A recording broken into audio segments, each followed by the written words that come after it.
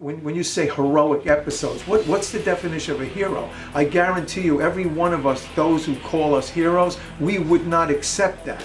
We don't believe we're heroes. We were just doing our job. But these guys, to watch this show and to see what it can be, I just hope and pray that it does get picked up. And I believe it will be the next big thing, something different.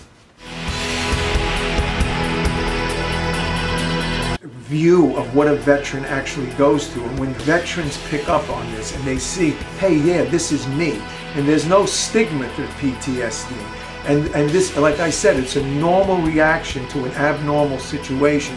This will be a show that's unique. It's not glorifying anything. Veterans, when they'll see the show, if they see that it's realistic and they're drawn to it, within the show itself, you're showing realistically that when we come home, we're broken.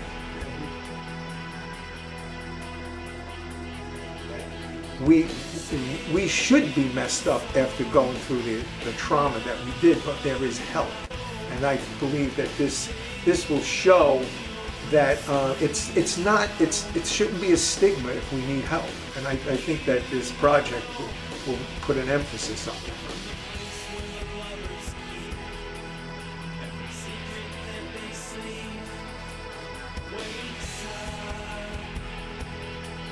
We live in a veteran-friendly world now, and within the project itself, it will show how veterans can come home and receive help and the type of help they can receive. But uncomfortable, you're thinking about it. You know, and you have eye connection with each other, you know, a little bit, and then Mando's gonna...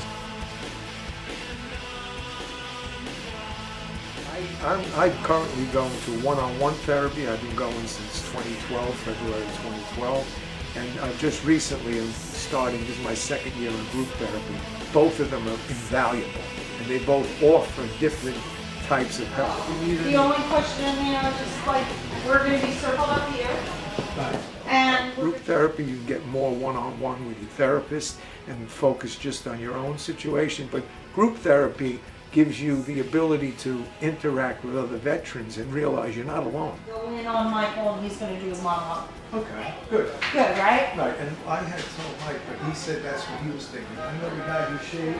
Yeah, Tommy. Yeah, so he's going to say, remember we were talking What about would you say to I one would of just your say, brothers? hey, look at you, you clean up nice. Something like that. Yeah. Something like that. Yeah. That's what would That's what would say. happen. Yeah. Okay, cool.